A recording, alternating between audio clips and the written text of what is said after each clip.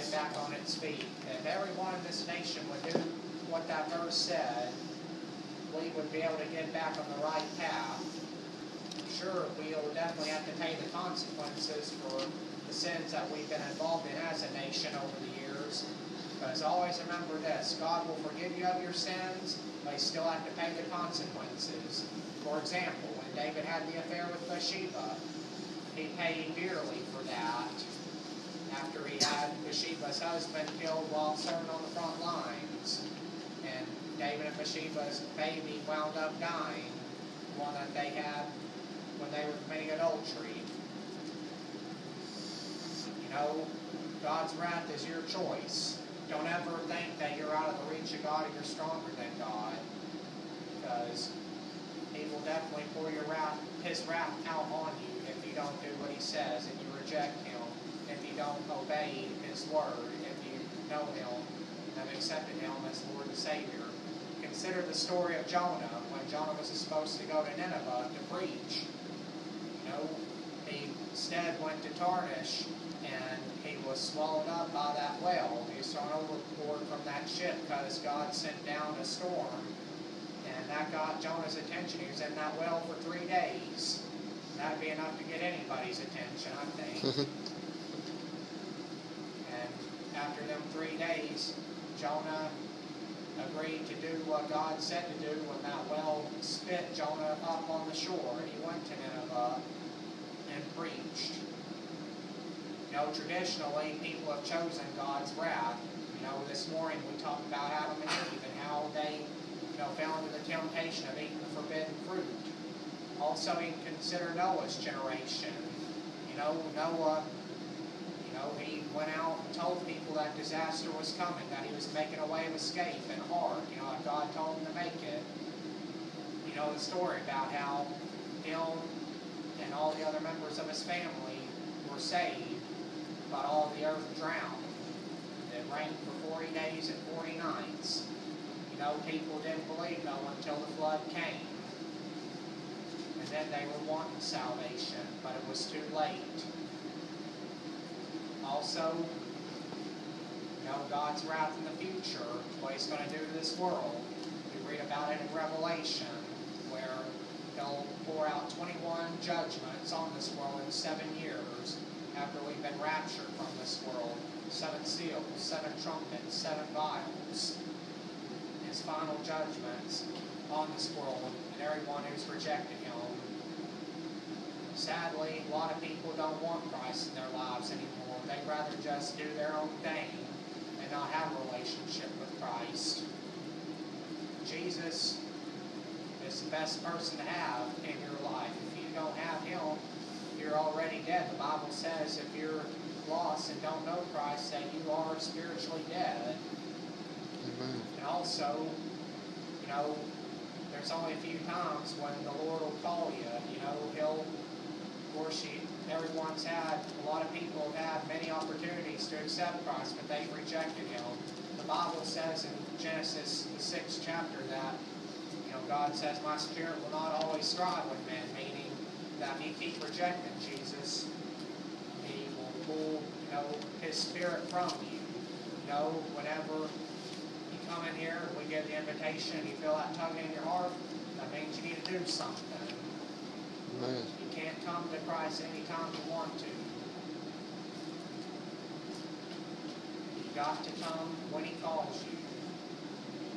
A lot of Christians now are not willing to serve Christ like they should. They're not in their Bibles, not praying, not in church.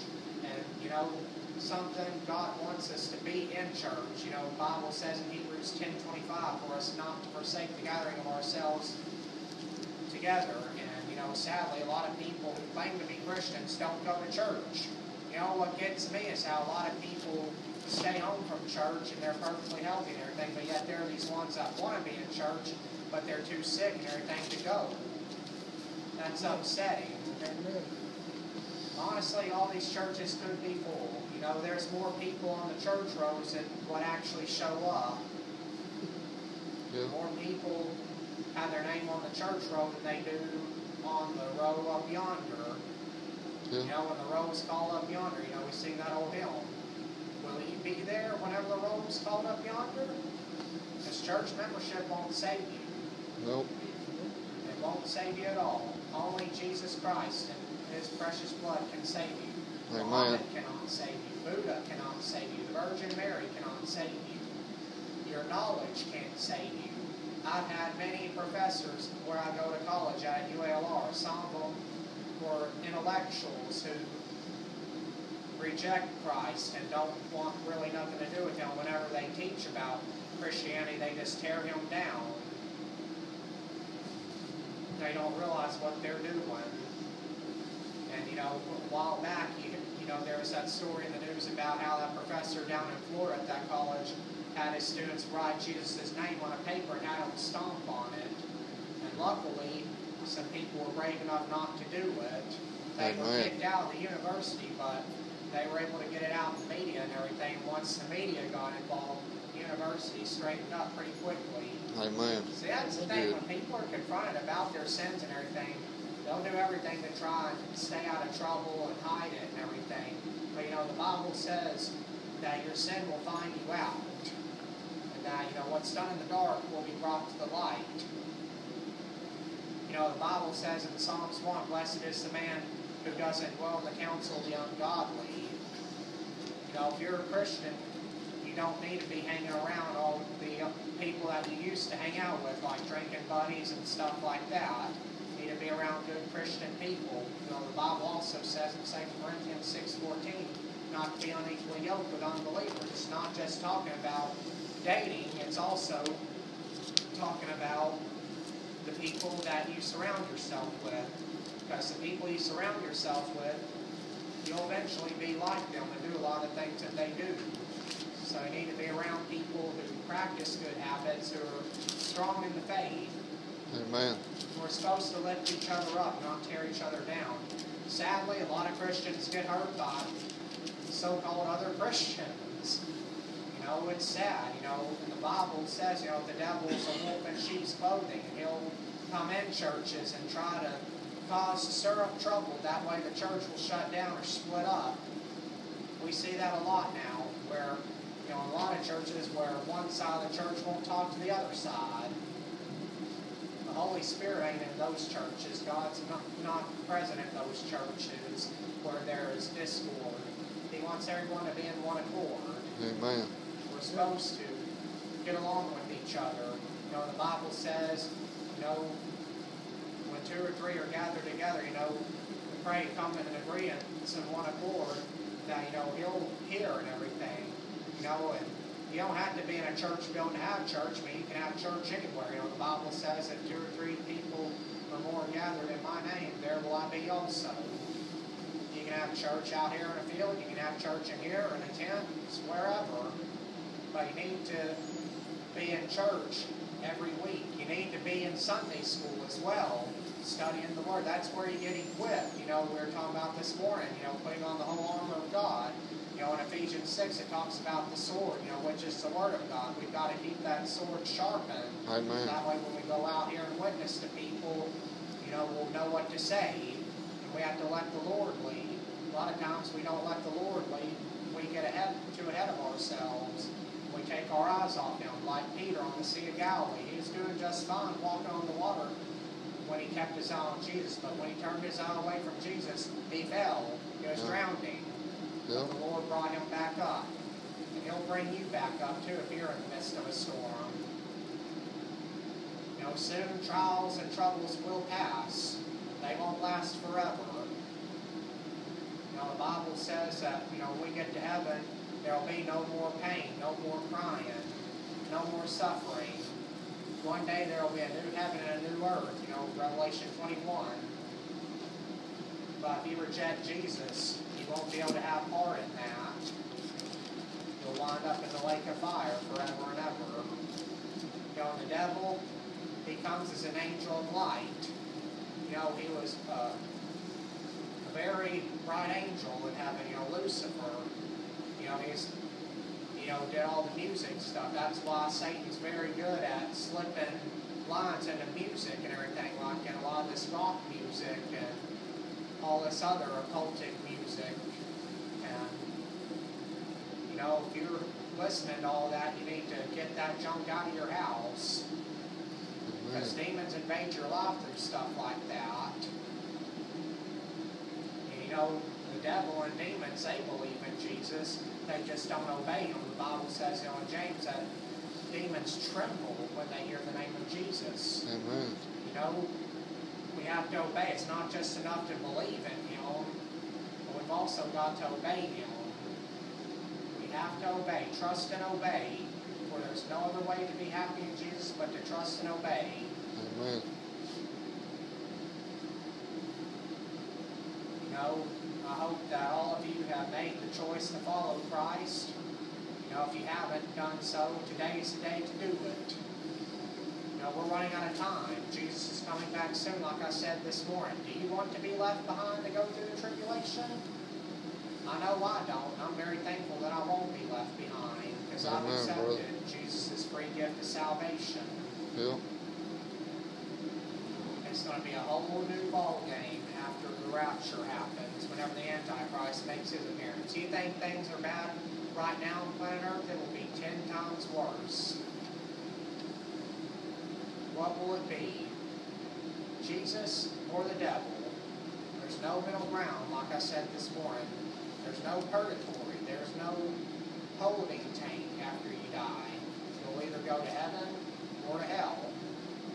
You know, the Bible says in John 14, it talks about, in my Father's house are many mansions. If it were not so, I would have told you. I go and prepare a place for you. And if I come again, if I go to prepare a place for you, I will come again to receive you. For where I am, you may be also. So you see, when you go to heaven, you accepted Christ, you've got a mansion waiting for you in heaven. It'll be far greater than all these beautiful mansions, I believe, down here on earth. To think the mansions up there, they don't have no problems like with termites or things getting old and rusted or, you know, rotting away. Yep. It lasts forever. You know, the Apostle Paul said that this world's a dung heap compared to what heaven is. You know, the Apostle Paul, he was given a guided tour of heaven. You know, John the Revelator also saw a lot of heaven too. You know, when he's writing down the Revelation, he's actually in the throne room with God. And it's definitely far greater than this world is. There's no darkness. You know, the Lord's the light. The streets of pure gold, pearly gates. They have all different kinds of different jewels and stones. Got the river of life. I hope that all of you make the choice to follow Christ so you can enjoy heaven. Sadly, there's a lot of people who are deceived and who are singing about a heaven they'll never see. You know, the Bible says, like I said this morning in Matthew 7:13 and 14, that the road to hell is broad and many find it. And the road to heaven's narrow, few find it. And also, Jesus says in Matthew 7, verses 21 through 23, that not everyone who saith unto me, Lord, Lord, shall enter into the kingdom of heaven, but he who does the will of my Father. And it also goes on to say that many will say unto me in that day, Lord, Lord, have we not done many wonderful works in your name, and in thy name have cast out devils? And Jesus goes on to say that he will profess unto them, depart from me, ye worker of iniquity, for I never knew you. Yeah. You'll hear one of two things whenever you pass away and you stand before God. You'll either hear, well done, thou good and faithful servant, or depart from me, I never knew you. What a sad day that will be for those people who have to hear those sad words, depart, I never knew you. I couldn't imagine spending eternity without God in the lake of fire and hell, where you're tortured forever, where you're infested with worms, where demons and other monsters claw at you. You know, the Bible talks about the rich young ruler in Luke 16. You know, he was a very rich person. He had everything that the world could offer, but in the end he wound up going to hell. Now, the Bible says in Mark 8:36 that what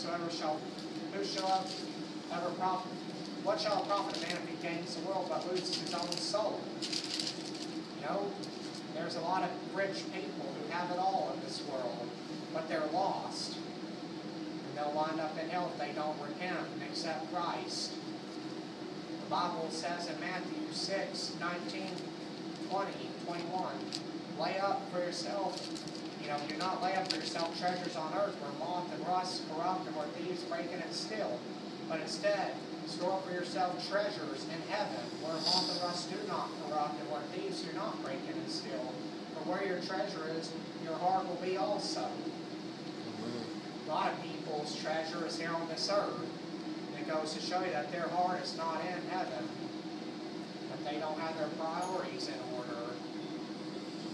You should be tithing at least 10% of your income, giving it to the Lord. However, much you get paid, you give 10% to the Lord. That's what He expects of us. He wants it to be given to the church where you're fed the Word. Then after that, if you want to give offerings to other ministries, feel free to do so. Whenever you tithe and you give offering, the Lord will bless you for that. Amen. In a mighty way. He'll protect you from harm. He'll give you houses you didn't build, vineyards you didn't plant, wells you didn't dig, all the above.